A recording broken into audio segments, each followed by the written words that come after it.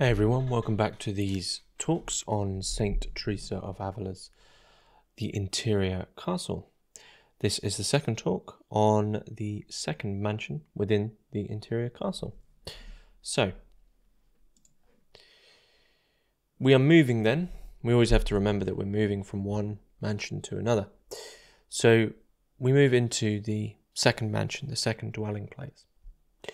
And St Teresa asks, what is the type of soul that enters the second place? And it's peculiar to think about, right? Because she's always saying, what is the type of soul, even though we're within our own soul. And that's certainly something to think on.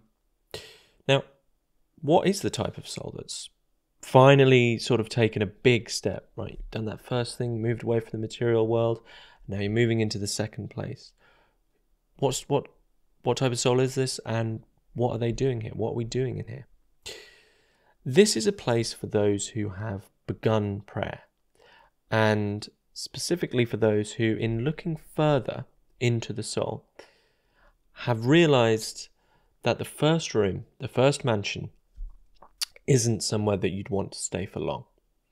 It's likely that if you stay in the first place too long, you're just going to get dragged back to the outer walls. Into the desires of the material world. The first room is that differentiation between the material world and the world of the spirit.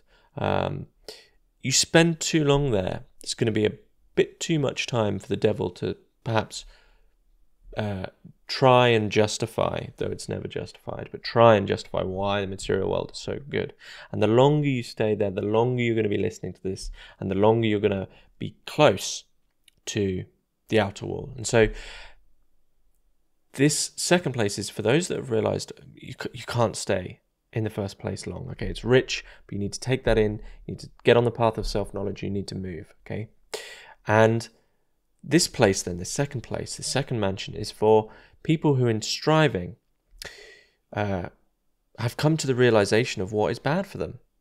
Okay, because you've now made that differentiation. You're not within it and using it. You've made that. You've made that difference. And so they've come to the realization of what is bad for them. And that is good to avoid it. And so it's a beginning of what's bad, what's good in the world. And not just knowing what's bad and what's good in self-knowledge, but an active avoidance of it. But at this stage, mansions 1, 2, and 3, it's still, and there's still a really strong active element on behalf of those who are praying and moving.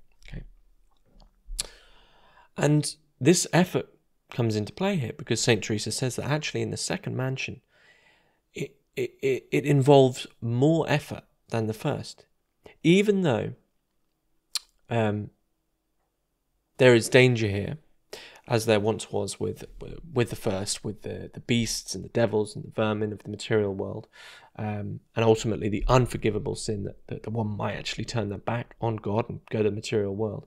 There is an extra difficulty in this second room, and so we have to ask, well, how is this more difficult than separating ourselves from the material world, from all those desires? Okay, and it's because in the first room we were deaf and mute. Deaf and mute. We couldn't hear, we couldn't speak. We couldn't hear God, and we couldn't speak to him. But in striving for self-knowledge and in moving into the second mansion, we came to hear him, but we only came to hear him. So in this second room, the extra difficulty is because we can hear him, we can hear God, but we can't speak to him.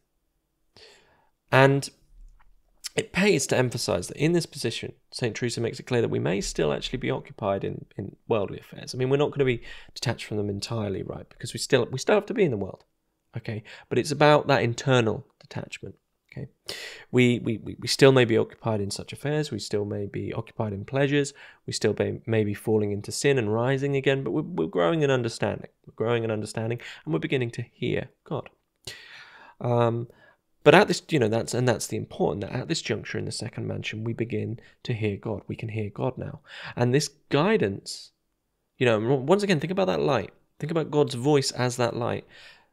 you're a little bit closer to him. You're not as far away as you were when you couldn't hear him at all, but now you can only just hear him. Imagine, that's so delicate. It's the most delicate that voice is ever going to be, but it allows us a guidance, and this guidance finally allows us to draw nearer to him. And the voice is so delicate that if we don't abide by it quickly, if we don't move quickly, if we don't act in obedience quickly, it dissolves, says St Teresa. And so, in a sense, whereas the first mansion is really all about that relationship of moving solely from the material world in a very strong act of faith, the second room is almost like a look at both sides, because we now know what it is to hear God. We now have experience of that other place. The deeper part that we've been looking at all along. We know what it is to not be able to speak to him, so we have this quite drastic experience of God.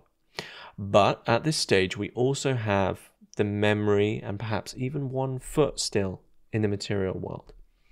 And it's for this reason here, this extra difficulty, that we really have to persevere. But in this perseverance and the fact that we are at a sort of deciding point, says St Teresa, that this because and this often happens in people's lives who are searching for God, that the key deciding points are where attacks made by the devils afflicting the soul are more so in these rooms than in the previous one. Okay, in the previous one, in the first room, or even in the outside wall, the soul didn't really resist as much, and the devil didn't attack as much, because the devil's sort of thinking, well, you're still really close. I don't have to do as much to get you back into the material world, back out that first room, back into the worldly things, back into his domain. But now you're in the second room. You've differentiated between the material and the divine, the below and the above, the horizontal and the vertical in a certain sense. Now you've made that difference, and you've now started to hear God. The devil's going into, he's starting to panic, because now that other option is really becoming, well, not really becoming, but it's becoming clearer to you. And now, now we're moving towards God. Now we're persevering. Now that we can hear his goodness, this is where the devil really will up his attacks and seek to derail people. And it makes complete sense. Luckily for us, because we now have a closer relationship with God, the intellect, our intellect, the mind, the reason, becomes more alive. And this is a blessing, but it's also a curse in a way. If we become more intellectually engaged in this pursuit, in this endeavor of what's going on, one can intellectualize and develop a deeper understanding of the passage towards God. We can use our reason, we can use our intellect, we can read other books, we can meditate and think about what we're doing in an intellectual manner, and this can deepen our understanding in the passage towards God. But equally, if we fall into the temptations of the devil, we may begin to falsely intellectualize and rationalize worldly things. And we might begin to think and somehow rationalize things which are finite as infinite, okay? We might start to rationalize the relationships we have with the world and material things.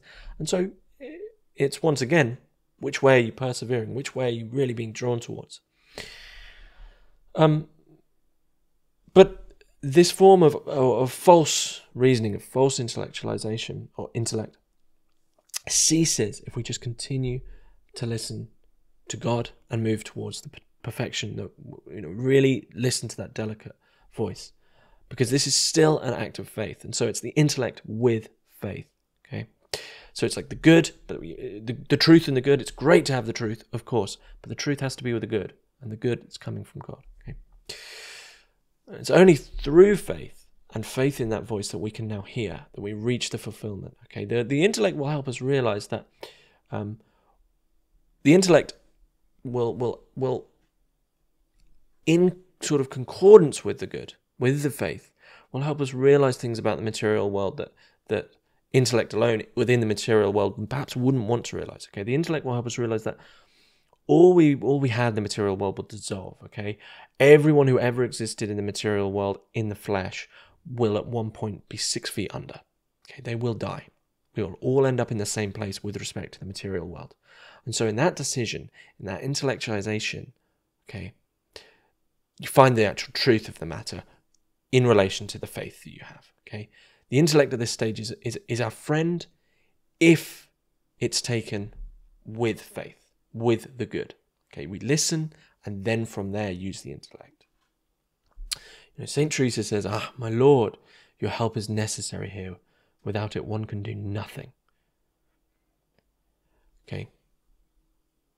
So, and she says at this stage, and once again, she's talking to her sisters, that it might be helpful for such a person at this stage. Talk to those that now they've had this, now they can hear the voice of God. Now they might start to think, oh wow, I can hear the voice of God. This is great. This is real. This is intense. I'm beginning to develop this relationship. What should I do? St. Teresa says, talk to people they know also have a deeper relationship with God, who can help them out. Priests, members of the parish who've been in the faith a longer time. For her it'd be sisters or the prioress. People who know more about the interior castle. And basically perhaps try to talk to those who we're fairly certain have entered the mansion as close to the center as we think they might have. Okay, and in this we are entering into the obedience. Okay, we're entering into the notion that of a superiority for those that have spent a longer time here and have a deeper understanding. And in this determination towards the center we find the determination slowly at this stage to lose our life for Christ's, and that the devil will eventually actually abandon us. And that in this fight that we're now undertaking, St. Teresa says there are no better weapons than those of the cross.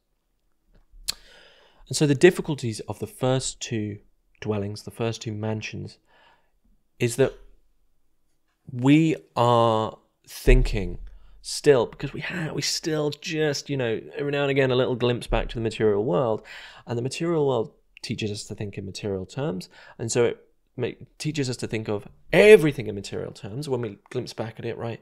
So when we think of reward, when we think of failure, when we think of success, when we think of consolations, we are still thinking of these often at this stage in material terms. And this is another thing that hinders us here. And what we're doing is building our house on sand, okay? If early on at this point, okay, we've pushed away the material world, we've turned away from it, we've turned towards the interior castle, the soul. Thus, we've turned towards God. We've made a bigger leap away from the material things into the second mansion, and now we've started to hear God. Okay. Now, at this stage, with maybe like a toe still in the material world and a couple of glimpses every now and again back at it, we may begin to develop a sort of arrogance. Okay, where we feel, oh, look how far I've come. So we start to seek very early on consolations. Okay, and we start to think, oh, rewards, consolations, what am I going to get? Look at me, I'm on the path, okay, this is going to be great. And St. Teresa makes it clear, we're going to be very dissatisfied if we continue on that journey, okay, which really is one foot back in the material world, and it's a wrong way to think about consolation. Okay, we're really, at that point, we're entering into our own ignorance. Okay, because in such a manner of thinking, we're really just reaching back into our own ego, and what we're then doing is we're taking this journey for the wrong reasons. We're not taking this journey for God. We're not taking this journey for the voice that we can hear. We're not taking this journey for the sake of just finding this beauty and this good. We're not taking this journey for the sake of the light. We would at this point, if we think, oh, consolations, I wonder what I'm going to get. It's a bad way to think about it, because we're taking the journey then for our egoistic aims, which themselves are of the material world. Okay, and this is humility. Okay, this is humility. This is understanding our own insignificance. And this is what the devil doesn't want. Okay. St. Teresa finds it amusing that even though we know we're imperfect, okay, so at this stage we have enough self-knowledge to hear God and go, wow, I'm starting to realize how imperfect I am, how fallen I am, how wretched I am, and how badly we are caught up in the material world, how hardly we've even begun to grow our virtues. And yet she finds it amusing that at this stage, still we often expect so many spiritual delights and things to be thrown at us and rewards. And we complain about dryness despite the fact we've built up nothing of ourselves at all. And so it's in this sense, she says, we should embrace our cross early on. Okay, to suffer more will be to be rewarded more later on. So the determination to undergo these exterior trials is really determinant on whether God favors you interiorly. So you've got to move that idea of reward, consolation, and favor away from the external into the internal. And in doing so, it becomes a different thing, because internally you would be approaching it via obedience and humility and a different understanding of suffering altogether. He knows what's best for us, what is suitable for us. And it is our choice to turn to him and accept with openness what he gives us. At this stage, at this juncture in this second mansion, we have no clue, what we should be asking for, what would be best for us, what would be good for us, what would be right for us. And so for St Teresa, the beginning of prayer, we're still praying, of course, at this point, should be to prepare oneself to simply bring themselves into conformity with God's will. We've prayed to enter, now we hear the voice, now we pray to conform to that voice, to just whatever you give me is right, The greatest perfection attainable lies in the greatest possible conformity with God's will. Sometimes this takes on a peculiar reality, says St Teresa, The reality in the fact that in these early rooms, which still have that connection, sort of still close to the material world, St Teresa says, the peculiar reality which might happen in conformity with God's will is that the reptiles, the vermin that just managed to get into these material rooms, that we let into these material rooms, they might bite us, they might tempt us. But this is only so we know how to guard ourselves better and prove whether we are truly grieved by offending him, whether we are truly ready to move into those later houses. And so, at the outer walls, we move past the material world. In the first house, we realize why it's bad for us, and we use the realization of why the material world is bad as fuel to move forward. And now, in the second mansion, in hearing God, we now have an understanding of what it is to hear him. And so we now use that sort of fuel from the material world of how bad it is to realize that we've offended him and to realize how we're not in conformity with his will. So the second mansion is almost like a bit of a panic. We can now hear the Lord. And it means it's not to suddenly go, I desire and want all this stuff from you. It's basically to suddenly want to leave certain things behind and run towards him, almost in like a flurry. It's to understand the delicate nature of that voice could possibly disappear at any point if we're not careful about it. It's to learn how to hear, and it's at this stage to really give nothing other than thanks and humility for the fact that we can hear him, and in doing so, slowly prepare to give ourselves more fully to God's will, and thus to be able to hear him more clearly, and maybe even be able to speak to him eventually, and thus move further. But this can't be done from a position of material consolation, where we're expecting a reward, we're expecting to be given something, where we're doing this for our own aims. This has to be done from a position of understanding oneself as a fallen being, someone who is still close to that first house, and therefore still close to the material world. One really needs to persevere at this point for the sake of God alone, for the sake of conforming to his will. And one thing that's emphasized very subtly in this second mansion is the difference between meditation and mental prayer. So going forward, these things will now begin to split between prayer and meditation. And just quickly, we meditate using images and symbols, such as meditating on a gospel, meditating on quite literally a symbol in front of us.